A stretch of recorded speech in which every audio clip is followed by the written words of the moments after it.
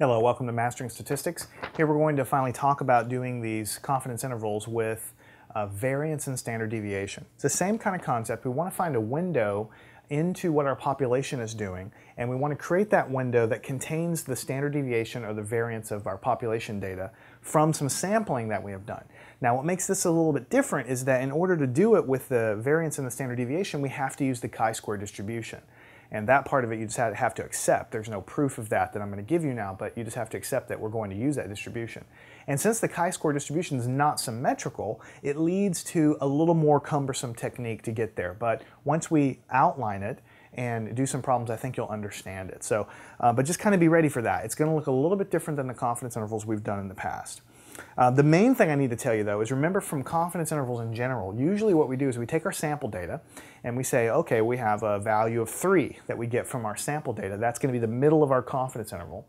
And in the past we have found a margin of error. We add that to the sample, the sample data that we got from our point estimate, and then we also subtract. That creates our confidence interval window. That's what we've done all up until now. But think about it for a second. The reason we were able to find a margin of error and add and subtract, the only reason we were able to do that is because in those other cases, those distributions were symmetrical.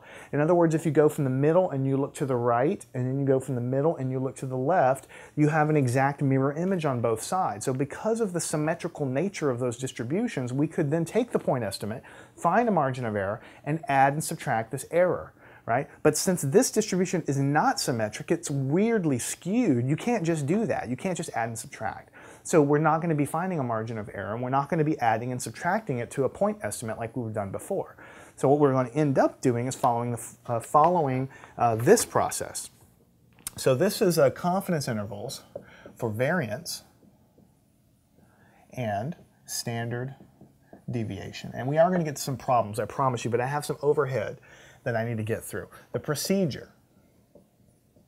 I'm going to write this down for you. I thought long and hard about whether I should write it down, but I really think it'll help you in the end. Even though if you don't understand all the steps right now, just kind of get through it with me and then just kind of stay with me, and then I promise I'll make it clear, but in the beginning you might not understand why I'm writing all this down. Okay, number one, from the samples that you obtain, the sample data that you have, you want to find what we're calling S squared. This is the variance of the sample data. S means sample data, variance, and then squared, that means variance. All right? So we want to calculate that. We can do that from sample data. We know how to find the variance when we have raw data. Okay? Number two, from the confidence